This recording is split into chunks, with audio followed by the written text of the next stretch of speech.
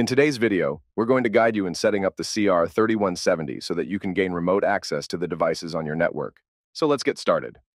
So here you have a picture of the CR3170 and the connections on the front and back of this device. You can also see the power cable that comes with it. And to power this unit up, you'll take the black connection from the power cable and connect it to the power port on the router. You will then take the other end with the screw terminal connections and connect 24 volts or 12 volts DC to the red connection, and you'll take 0 volts DC to the black connection. There are 3 ways to gain internet access. You can connect an antenna to the Wi-Fi connector or a mobile antenna to the mobile connector, or you can connect to your network using the RJ45 Ethernet cable connected to the WAN port. If you are using a mobile antenna, you must insert a SIM card into one of the SIM slots in order to gain mobile internet access.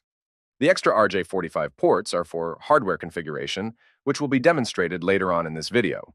There's also a GPS antenna, which will not be used in this video. Before we go into hardware configuration, these are the terminologies we'll use throughout the video. GateManager serves as a centralized hub that allows users to securely connect to and manage remote devices.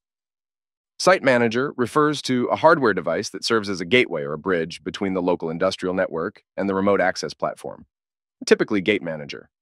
In our case, the SiteManager is installed in the CR3170 hardware. LinkManager is a software application on your PC designed to facilitate secure remote access to industrial equipment and machinery. In order to use LinkManager to establish a secure connection, the end user will need to purchase a one-time license, part number CZ9102.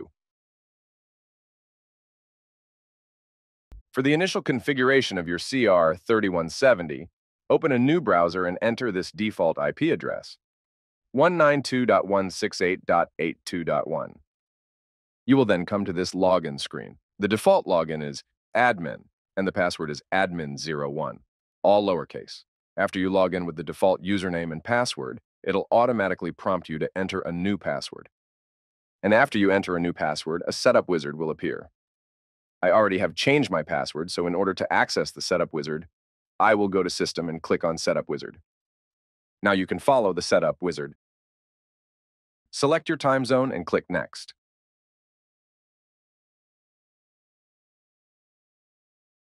On step 2, you will select Auto APN and you will set your MTU to 1400 and click Next. On step 3, we are going to keep the LAN IP address set to the default, but you can change this to match your network and then you can press Next. Steps 4 and 5, you can skip and just click Next. And on step 5, you can click Finish. Here on the overview page, you can now check your mobile connection and internet access. Under the mobile section, you will see that the state is registered and roaming and that you are gaining data. And here under the WAN section, you will see that we have a mobile connection to internet and that the IP address is automatically assigned. If you want to change your WAN connection to a different access method, you will go up to Network and you will select WAN. So here you can select what you want your main WAN connection to be. Ours is selected for mobile, but you can change it to a hardwired connection or a Wi-Fi connection. Here you can also select your failover method. Here we have ours selected for hardwire, and you can change this here and then click Save. After purchasing the CR3170, you can contact info.us@ifm.com with your name and email address. We will then create a folder and an account on SiteManager for you, and you will receive an email with login instructions and a certificate. Here is where you will upload the certificate file and enter the password designated to you, and you will click Log In. Within GateManager, you will find a folder with your company name as well as the SiteManager license that IFM has assigned to you.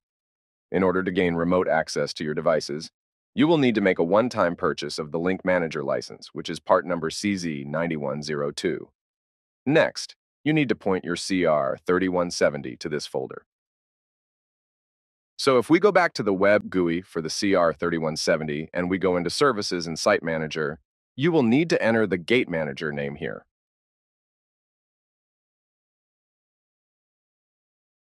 So if we go back to the GateManager web browser, you can find your GateManager name above. With your GateManager name, you will go back into the CR3170 web browser and enter your GateManager name here. Next in the GateManager, if you select your company folder, you can find your domain name, and you can click copy to the clipboard and then go back into the web browser and paste it here. Please note that the end of our domain has .ifm effector, but yours will be different.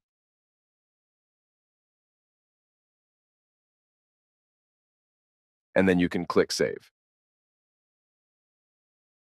Once the connection is established, the status will change to connected. Back on the SiteManager site, you will now see a CR3170 appear. If you do not see this right away, you can click Refresh in the top left corner. Here on the CR3170, you will see a little red exclamation point, and that is because there is no SiteManager license linked to this device. If you click on the CR3170, you can then click on Bind License, and it will ask you which license you want to connect to it. Since we only have one license available, that is the one that it shows, and I can select Yes, and it will connect this license to that device. You can now see there is no longer a red exclamation point next to your CR3170. So we can set up our subnet for our network. You can do this by clicking on SiteManager GUI, and you will click Edit on Device Agents. So here you can change your device name to whatever you like, but under device type, you need to select Generic and Subnet. Here you can change your IP address to whatever network you have your device on. In our case, we have ours on the 192.168.82 network, and by setting the fourth octet to 0, we can see every device on this network. So here, if you expand the CR3170, you will see the subnet mask that you have just assigned to it, and the green check mark shows that this is now available. Lastly, to establish a remote connection, you will click on Connect All. Since I've already installed Link Manager, I can click on Start Link Manager. But if you have not installed it, click on Install Link Manager and follow the prompts. After you start your Link Manager, this is what you will see back on the GateManager site. The green icons show that I have a connection, and you can find the rest of the information over here.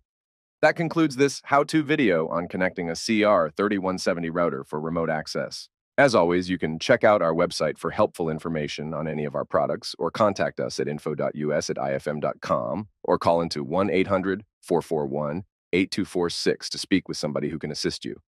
Thank you for your time and have a great day.